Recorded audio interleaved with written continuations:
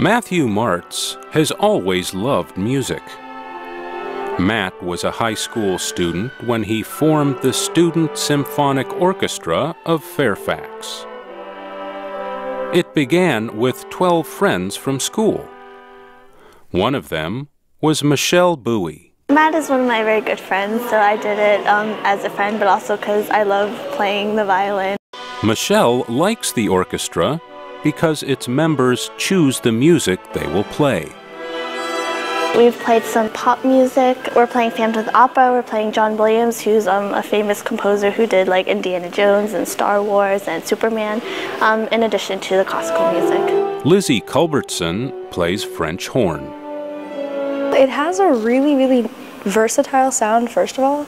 I can do so many things with it. Like, it can be really pretty, or it can be really angry, and it can go high or low. And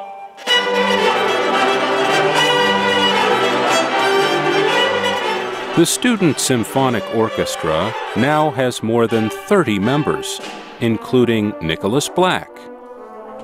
He likes the group because its music is more difficult than what he plays for his school orchestra.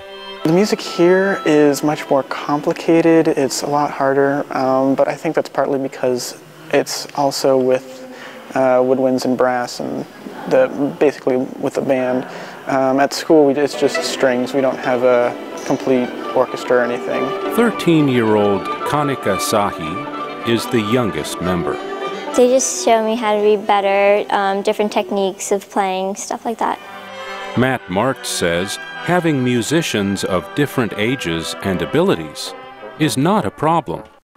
If they're a player who hasn't been playing for very long, I try to keep them next to the section player, or leader, as we'd call it, that has been playing a while, so that they can, always ask a question and say, "Hey, I don't know what this, I don't know what that means." Or Matt is now in college, where he studies music.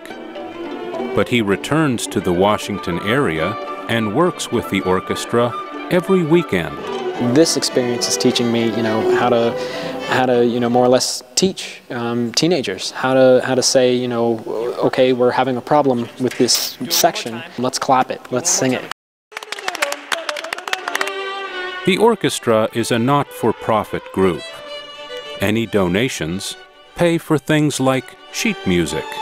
Our first concert, we made $1,100, which was fantastic. That helped pay for a lot of the music that we had purchased. And then this last concert in January, we made over $1,500, which was just incredible. Matt Martz says he hopes the orchestra will continue to grow and present a wider mix of music. I'm Mario Ritter.